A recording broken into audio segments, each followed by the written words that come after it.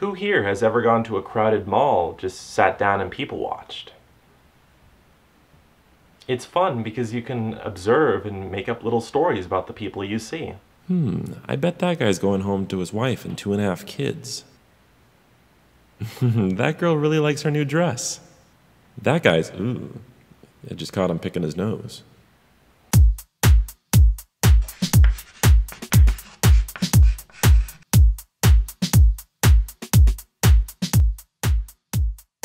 In everyday life, we all observe and describe behavior, often drawing conclusions about why people do what they do. And psychologists do the same thing through 3 descriptive methods: naturalistic observation, case studies, and surveys. Now previously, we were talking about people watching. Now this is a form of observation called naturalistic observation, where you watch and record individuals' behavior in their natural settings. Most psychologists don't go to crowded malls or airports to sit down and wait because there's too much going on and they might miss something. So instead, they come up with ways to unobtrusively monitor interactions in natural environments. They could, with consent, place video cameras that capture behavior and then they can analyze it later.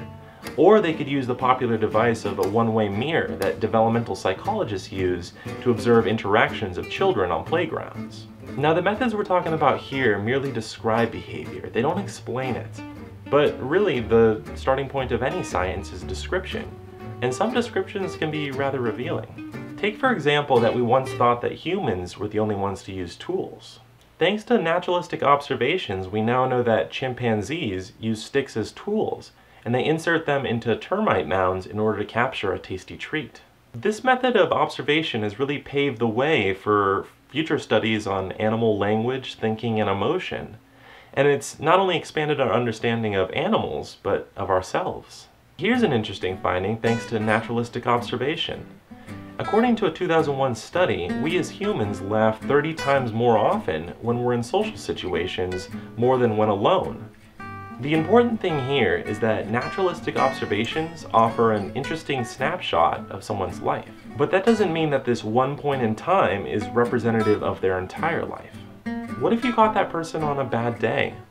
You shouldn't assume that just because you caught them being sad means that they're always a depressed person. Also, naturalistic observations don't control factors that influence behavior.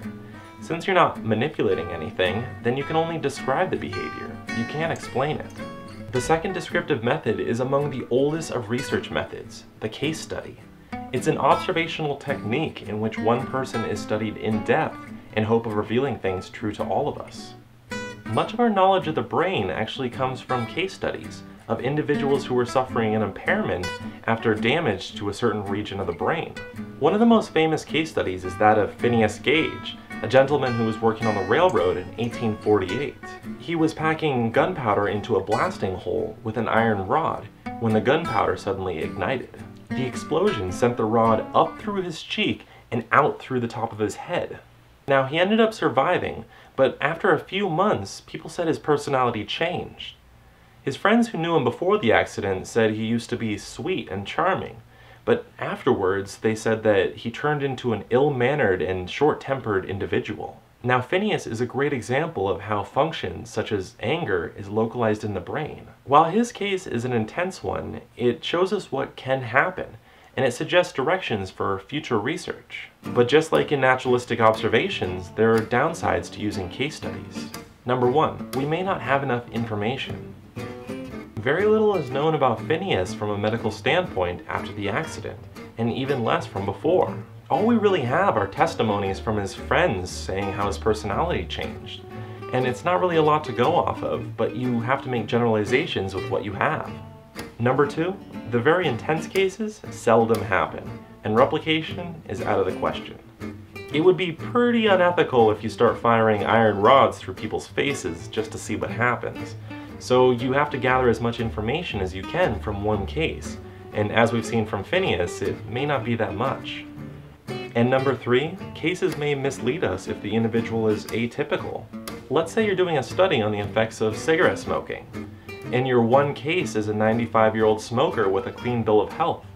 You may then assume that smoking doesn't cause cancer. There will always be exceptions, and it's your job as a scientist to decide if the case is representative of the greater population. The final descriptive method we're going to talk about is the survey. It's a technique to gather self-reported attitudes or behaviors of a particular group. Surveys are everywhere, from magazines to websites to after-class reviews. And while they offer a great deal of information from the public, there are some important aspects that both administrators and consumers of surveys should take into account. One tricky way of asking questions is called the wording effect. That subtle changes in the order or wording of questions can have major effects. You see, people are more approving of phrases like aid to the needy more than welfare, or of affirmative action over preferential treatment. Some words may already hold connotation, whether positive or negative, and those that develop surveys can use that to their advantage. That's why as a critical thinker it's important to reflect on how the phrasing of a question might affect people's opinions. Now, it would be nearly impossible to make everyone in a population take your survey. So a good question is, how do you choose a group that actually represents a population? On top of that, you have to question, what's the motivation for those that complete the survey? Are they really passionate about a specific topic, or are they just trying to win their $25 Amazon gift card? This is where random sampling comes in. It fairly represents a population because each member has an equal chance of inclusion. This is usually done by a random number generator so that every participant has an equal opportunity to be picked. The point to remember here before accepting a survey is to think critically.